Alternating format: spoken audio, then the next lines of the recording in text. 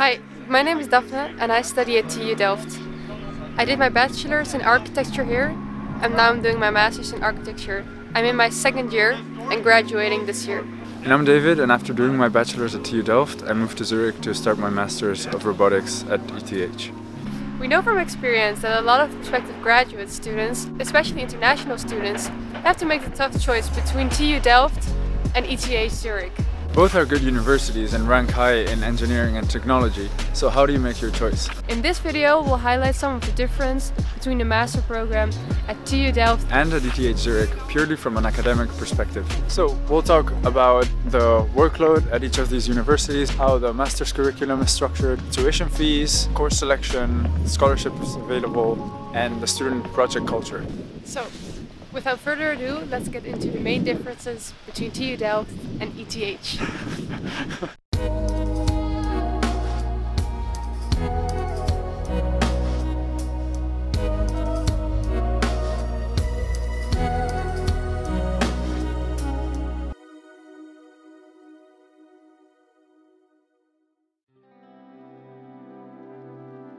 If we look at the numbers, then the Technological University of Delft ranks 13th in the field of technology and engineering worldwide.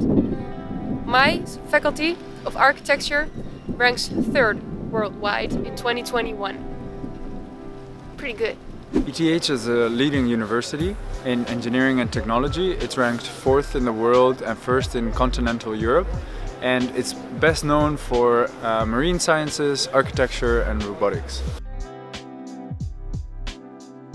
The tuition for TU Delft Master's Program is for European citizens €2,200 per year, and for non-European citizens it's €19,600 for the next academic year, so 2022 to 2023. Tuition at ETH is only 730 francs per semester, which is around 1,460 francs per year, and this is for both EU and international students.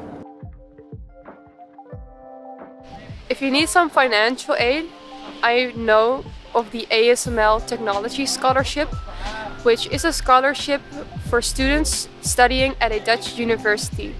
You can apply, and every year they choose 25 students to receive the scholarships, which consist of €5,000 per year for both years of your master's. ETH offers financial aid to those who need it, and there's even a calculator that you can use on their website. The ETH Foundation also grants 65 ESOP or excellence scholarships to students that show very good academic records in their bachelor, and these students get 12,000 francs per semester, which is very generous. And yeah, if you're interested in this scholarship or want to know more, I actually made a video on my channel with 4 or 3 other scholars sharing our advice and our experience in obtaining this scholarship. Whether you're planning to study at TU Delft or ETH, there's a number of foundations that offer scholarships, both funded by a government or by banks at your country. So for instance, for Spanish students, you can apply to a scholarship called La Caixa, which is funded by a bank and offers scholarships, fully funded scholarships to students who want to study in Asia, the US or Europe. The length of the master's program is 2 years.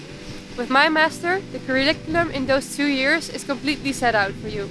But in other master programs, you can customize your own curriculum more, and it's a more flexible schedule. Whereas at ETH, the length of the program is actually quite flexible.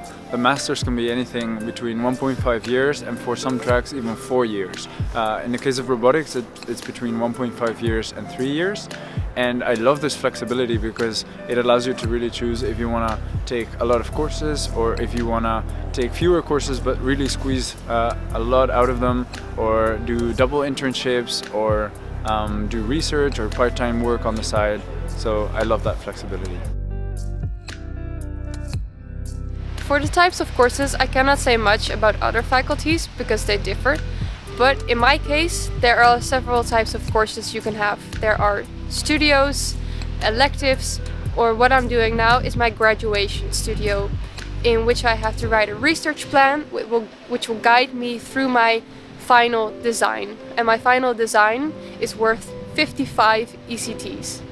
There are certain moments in the curriculum which are free of choice, because both in the bachelor and in the master's program in architecture there are set courses you have to follow, but they give you these spaces in which you can choose your own course. So for example, I choose to do an elective in basic coding. It was completely free, and a studio is basically just a fancy word for a course. Another thing that I really like about ETH is that you're very free to choose any kind of course you like. So you do have certain requirements that you have to take a certain number of credits in core courses, they call them, which are tied to your track, so robotics, architecture, or whatever. But aside from that, you have multidisciplinary credits that you can obtain, and there's a science and perspective course that you also have to take, which are usually courses that either relate to how to apply certain techniques to solving real-world problems like global development or economics, ethics, politics, etc. The nice thing is that you can take more credits than those required, and any extra credits that you take is useful because then you can choose which courses you want to count towards your average grade, and it also means that you can take whatever course you want if you don't really care about it contributing to your average grade. So if you're in robotics, you can take quantum engineering or another course, maybe even in the University of Zurich. Something that's not so nice at ETH for students is that you only get one resit, and it's usually at the end of the next semester. In my master's program, it's not required to do an internship. A lot of people have a part-time job on the side to get some experience, and many students also do a few years of work before coming to the master's program. But I know for certain that in other master programs you have to have an internship. And usually these internships are up to 6 months with some companies. Since Delft is a very small city, I think it has around 80,000 citizens, a lot of people have to look to other cities to do their internship. So this is a thing to think about when looking for an internship. Internships are usually not that well paid. They really see you as a student who's learning. So I would say that if you get paid around 300 to 400 euros a month, you have a pretty good paying internship. The internship is a mandatory part of some master tracks like robotics, and it's 8 credits of the total load of credits that you have to get during your masters. Internships in Switzerland are really well paid, a minimum wage of around 3,000 francs a month, and the minimum time you have to be at these companies for is around 6 weeks, but most companies actually require something like 6 months, which is what I did. So for the workload, we work in periods of 10 weeks. 10 weeks is a quarter. And every 10 weeks you need to get 15 ECTs. One ECT being 28 hours of work. So when you calculate it, it's 42 hours per week you need to put in. So it's a full-time job. But most of the time people do it in less. At ETH, the workload is really up to you. You can take as many or as little credits as you want per semester, depending on how long you want your masters to be. Since the semesters are a semester long, this means that personal time management is a lot more important. So while many courses don't have any mandatory assignments or work that you need to do during the semester, you are expected to keep up with lectures and with optional exercises. But it's up to you if you want to spend your semester hiking or skiing and then stress out a month before exams. My week usually looks like 1 to 2 sessions with my tutor per week, which are individual most of the time, and then 1 lecture for everybody, for the whole studio.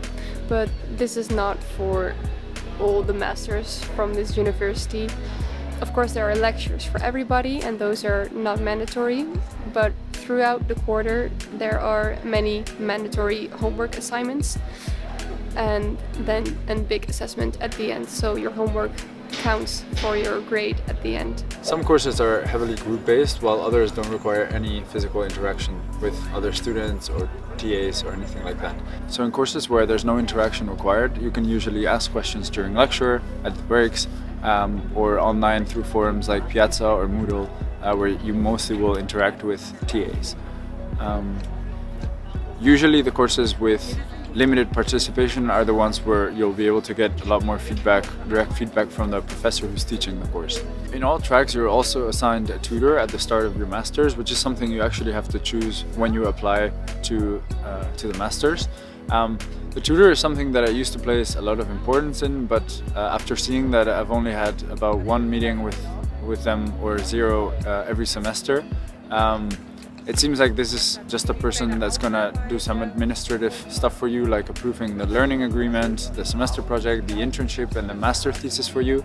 But usually these professors are really busy and they only have time to meet once or twice and have a bit of an email correspondence with you.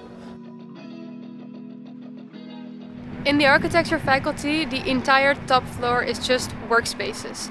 So you can study here, and a lot of students from different faculties also come here to study. But the most popular location by far is the library. You can come here for regular study places, quiet study places, spaces to work with your group. It has, of course, all the books you could ever need and coffee. Or when it's nice weather, so like 2 weeks a year, you can lay down on top of the grass on top of the library.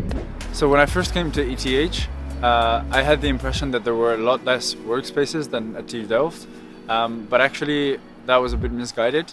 I think there's a similar number of spots, but they're just a lot more spread out and sometimes a bit hard to find. So they're in places around faculty buildings. There's also a lot of spots in UZH, which is the university that's basically next to ETH in the center campus, which also has a Calatrava library that's behind here. There's also like a hidden spot all the way at the top at the dome of ETH, and there's also a library at ETH. It's just a bit harder to access than, for instance, the library at TU Delft, which is one of the obvious landmarks when you walk around campus. Student teams are Delft's pride because they often get a lot of attention from the media. And these are teams like Lunar Solar Car, the Hyperloop, or Formula Student Delft. These teams compete in big international competitions regularly and are supported by big companies. These teams have access to this place called the Dream Hall, where they have the tools, the workshops, and the offices to work on their project and build things like this.